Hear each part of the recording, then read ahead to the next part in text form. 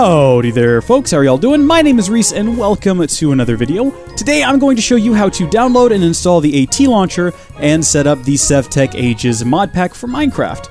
We're going to start off here on Windows 10, and we're going to launch our browser of choice. So obviously, Chrome would be the best option, but if you hate yourself, Edge also technically works for this as well. So what you're going to do is go to the AT launcher, and I will have this linked in the description.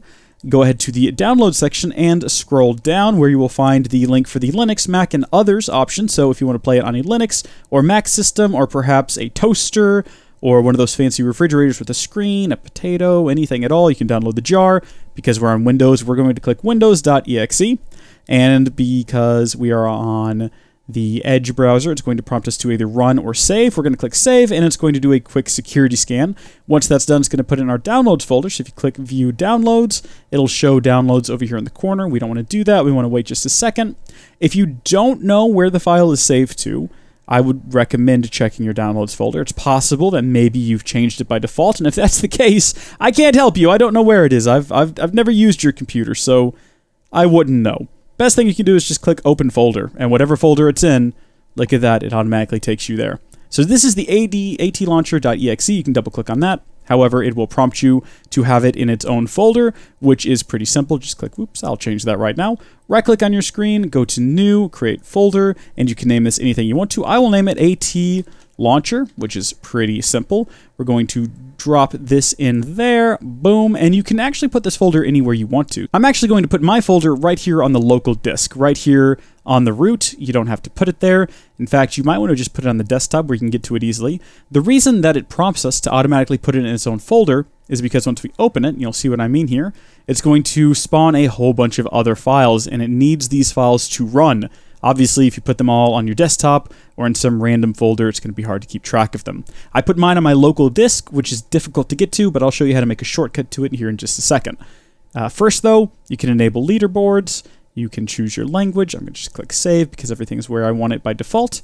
Here we go. Now we need to add our account, and yes, you do need an actual Mojang account, so we need to pipe in our username or our email address, depending on how old our account is. If you have a newer account, it will be your email address as well as your password. You can click remember password, but if you're on a public computer in a library where you shouldn't be installing random Minecraft mod packs, don't. Once you've added your account, you can see I'm signed into it right down here. I'm going to go to Packs, and this is where you can choose what you want to install. I'm going to go with SevTech Ages, so I'm going to click New Instance, and I'm going to click the version. We're going to go with 3.01. You can also change the name if you want to. I'm not going to do that. I'm going to click Install, and it'll automatically begin the download and installation process, which, depending on your internet speed, as well as the speed of your computer, install time may vary. Just be patient with it. It shouldn't take too long. Alright, once it's done downloading, you can find it over here in the Instances tab, where you can click Play. We also have the option to edit the mods, but we're not really going to do that. What we are going to do is go to Settings. I'm going to go up here to Java/Minecraft, and this is where we're going to make a few changes. So, by default, it is set up pretty well. You have your initial RAM as well as your maximum memory supported. You really have no reason to go over 4 gigs at any time ever. However, I am going to go ahead and change my minimum initial RAM to 2 gigs. Just in case. Be sure to click save to save whatever settings you may make, and yes, you can just click it again and again. And yeah, that is fun to watch scroll across the screen. Just be sure to never set the initial or the maximum memory for the exact amount of system memory that you have, because then you could run into some trouble while playing. Always keep it a couple of gigs below. So if you have maybe 2 gigs of RAM in your computer, you really need more, but make sure that this is set to 1 gig.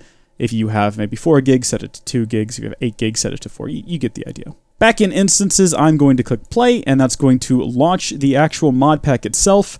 The console is going to go insane over here. Boom, and then we get this, and I don't even know what's happening right here, but my gosh, is it entertaining or what? If you look up here, you can actually see how much memory is being used while loading the game, and you can get a pretty good idea of how much you're going to need. I haven't seen it go over the 4 gigs that I assigned it. You'll see here it shows a little bit under 4 gigs is the maximum.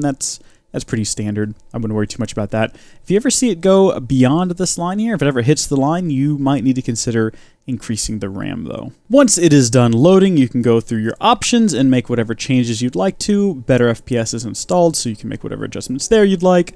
Music settings, if you want to add a resource pack, you can do so. Check your video settings. Make sure you've got brightness set all the way up, because let's face it, moody is just a waste of everyone's time. Now, like I said earlier, I put my folder in a sort of hard to reach area. If you did the same, what you can do is go into your folder, find atlauncher.exe, right click on it, scroll on down here to create shortcut, and that'll create atlauncher.exe shortcut. I'm actually going to throw that on the desktop down here underneath the Technic launcher, and you can rename this if you want to. It's a bit of a funny long name there. We're just going to change it to AT Launcher, and then we can just double click on that and it'll automatically launch from inside of this folder. It won't create any new files or folders or anything. It won't clutter up the desktop. Alright, well I sure hope that you found that helpful, and if you want to see me play this series, subscribe to the channel and look for a link in the description to the first episode, or maybe it's even on this end screen. Who can say? Depends on when these go out. Until next time, thank you folks for watching, God bless you, and I'll see you later. Bye!